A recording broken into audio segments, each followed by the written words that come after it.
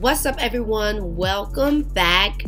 Oh my goodness, things are getting messy. Nicki Minaj just posted on Twitter saying that Billboard reached out to her saying that they will take away sales from her new album Pink Friday 2 for running a fan contest that involved showing proof of buying the album's vinyls or digital versions.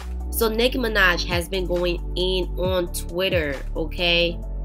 As you can see from the screenshots, she even said there are 4 companies that are still trying their hardest to bring me down, but God, holla at y'all tomorrow. Oh my goodness, Nicki Minaj is telling her fans not to buy or stream the album anymore. This is crazy. I really hope her fans don't listen to her and they continue to buy it and stream it. Now this right here got the people talking. Nicki Minaj went ahead and started liking some shady tweets about Billboard.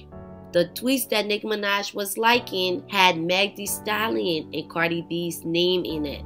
So fans are saying, oh my goodness, she's speaking on Cardi B, she's speaking on Megan. As you can see, here are all the tweets that Nicki Minaj has been liking. So people are saying, why is she even liking tweets with Meg Thee Stallion and Cardi B's name in them? Now, while all of this was going on, Meg Thee Stallion posted this on Twitter. She said, "It's not my fault.